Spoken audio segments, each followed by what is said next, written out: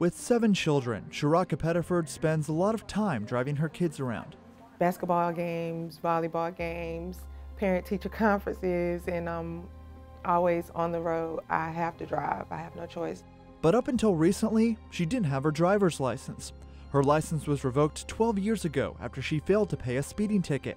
She couldn't afford to pay the fees from the ticket, and fines started piling up into the thousands of dollars. It's depressing. It puts you in a hole where you don't want to be. It really makes you feel like you can't accomplish things. Now she has her license back and the fines and fees erased thanks to the Durham Expunction and Restoration Program, also known as Dear Durham.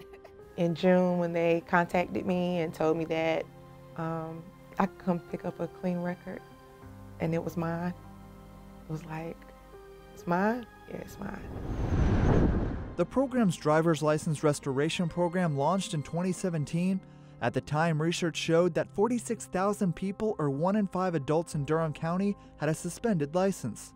Over the next few months, the DEAR program partnered with the state to get a list of people who had suspended licenses. They've since remitted $1.5 million in traffic-related fines and fees, restoring driving privileges for over 6,000 drivers. There were people who had tickets from the 80s that they just couldn't pay, and it snowballs. And so we're talking about individuals with thousands of dollars in fines and court costs that they are never going to be able to pay. We were able to see the impact that it had on our community, because what we know is that people need to drive to get to work, and that people are going to continue to drive.